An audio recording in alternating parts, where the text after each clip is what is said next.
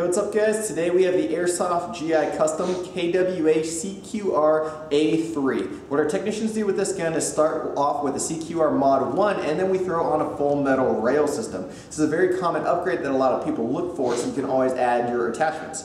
This is going to be retailing for about $255 and out of the box it's going to be shooting between 330 to 350 FPS. It does house KWA's 2GX gearbox, which is one of the most reliable gearboxes on the market today. It does also come with this PEC battery box that is normally going to hide your battery, but right now we have it plugged in with our 9.6 volt battery. But you can use an 11-1 LiPo and you're going to be good to go.